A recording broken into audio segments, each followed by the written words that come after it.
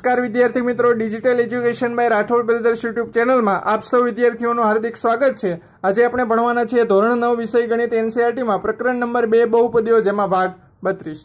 તો આજનો આપણો ટોપિક છે સ્વાધ્યાય 2.4 પ્રશ્ન 5 માં દાખલા નંબર 3 અને 4। આ અગાઉનો વિડિયોમાં આપણે દાખલા નંબર 1 અને 2 શીખી ગયા છીએ અને તેની લિંક નીચે ડિસ્ક્રિપ્શનમાં આપેલી છે।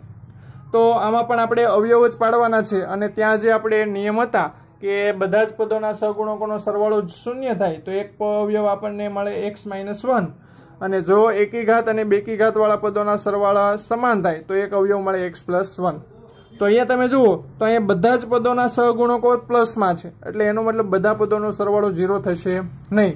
તો અહીંયા આપણે એકી ઘાત અને બેકી ઘાત તરીકે આપણે જોવું પડશે અને આપણને જુઓ તો એકી ઘાત ના કરો તો 1 + 32 એટલે 33 અને એ જ રીતે 13 + 20 એટલે 33। એનો મતલબ એકી ઘાત અને બેકી ઘાતના પદોના સરવાળા કેવા થાય છે? સમાન। તો લખીએ એકી ઘાતવાળા પદોના સહગુણકનો સરવાળો બરાબર 1 + 32 એટલે 33।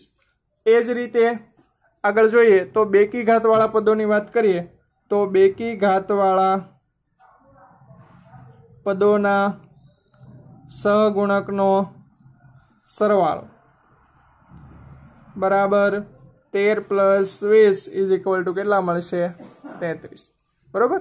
તો હવે આના ઉપરથી આપણે કહી શકીએ કે તેથી એક અવયવ x + 1 છે। x + 1 છે। હવે આગળ જે રીતે કર્યું તે જ રીતે ખાટલા પદ્ધતિ દ્વારા આપણે આના અવયવ પાડીશું તો અહીંયા x + 1 છે એટલે -1 આવશે અને સહગુણકો 1, 13, 32 અને 20। શુભ શરૂઆત આપણે 0 થી કરીશું તો 1 + 0 એટલે 1 થશે। 1 × -1 એટલે અહીંયા શું આવશે? -1 -13 માંથી -1 જાય એટલે કેટલા વધશે? -12। બરોબર, અલા +12 12 એકા 12 એટલે અહીંયા આવશે -12 તો 32 માંથી 12 જશે એટલે 20 20 એકા -20 એટલે જવાબ આવશે અહીંયા 0। બરોબર, અહીંયા +12। તો હવે આપણી બહુપદી હતી x³ + 13x² + 32x + 20 બરાબર એક અવયવ શું મળે છે આપણને? x + 1। એક અવયવ આપણને મળે છે x + 1 અને બીજા આપણને મળશે x² + 12x + 20। બરોબર છે। તો હવે અહીંયા 20 એકા 20 તો 20 ને એવો ભાગ પાડવાના સરવાળા કરતા 12 આવે। 4 તેરી 12 4 પંચા 20 થાય તો 4 ને 5 9 થાય 10 દુ 20 તો 10 ને 2 12 તો x + 1 x² + 2x + 10x + 20 તો x + 1 અહીંયા હવે આપણે 2 સામાન્ય કાઢીએ તો અહીંયા x તો અહીંયા વધશે x + 2 અહીંયા 10 અને 10 દુ 20 એટલે 10 કોમન નીકળશે તો x + 2 તો જવાબ મળશે આપણને x + 1 ત્યારબાદ x + 2 અને x + 10 આ આપણને શું મળશે? જવાબ। બરોબર, આવી જ રીતે હવે આપણે દાખલા નંબર 4 જોઈએ તો દાખલા નંબર 4 ની અંદર અહીંયા આપણને જોવા મળે છે 2y³ + y² - 2y - 1।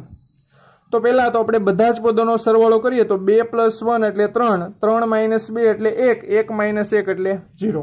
એનો મતલબ કે બધા જ પદોના સહગુણકોનો સરવાળો બધા જ પદોના સહગુણકનો સરવાળો બરાબર 2 + 1 - 2 - 1 એટલે કે 2 + 1 3 ને -2 - 1 -3 એટલે જવાબ કેટલો આવે છે? 0। તો તેથી એક અવયવ y - 1 છે। અહીંયા y માં આપેલા છે પદ તો આપણે લખશું y - 1। ત્યારબાદ ખાટલા પદ્ધતિ દ્વારા આપણે અવયવ મેળવીએ અહીંયા y - 1 છે એટલે +1 આવશે। અહીંયા સહગુણકો 2 1 -2 અને -1 0 તો અહીંયા 2 + 0 એટલે 2 2 એકા 2 2 ને 1 3 3 એકા 3 -2 3 એટલે શું આવશે? +1 1 એકા 1 -1 + 1 એટલે 0। બરોબર, તો હવે આપણને અવયવો મળી ગયા છે તો આપણી ત્રિઘાત બહુપદી હતી 2y³ + y² - 2y - 1 એનો એક અવયવ છે y - 1 ત્યારબાદ 2y² + 3y + 1 થશે ને આવું 2y² 2y² plus 3y plus 1. હવે y minus 1 common, y minus 1 y1 એમનામ રહેશે. ત્યારબાદ 2 1 આ 2 અને 3 એટલે 2 ને 1 3 થશે. એટલે direct 2y² plus 2y plus y plus 1. હવે બબ્બેની જોડી બનાવીએ તો y માઇનસ 1 એમનામ, અહીંયા 2y કોમન નીકળશે તો અંદર વધશે y પ્લસ 1 અને અહીંયા કાંઈ નથી તો 1y પ્લસ 1. તો હવે y માઇનસ 1 y પ્લસ 1 અને 2y પ્લસ 1 આ આપણું શું આવશે જવાબ. થેન્ક યુ વિદ્યાર્થી મિત્રો. આવા જ વધારે વિડીયો લેક્ચર જોવા માટે અમારી ચેનલને લાઇક કરો, સબસ્ક્રાઇબ કરો અને શેર કરો.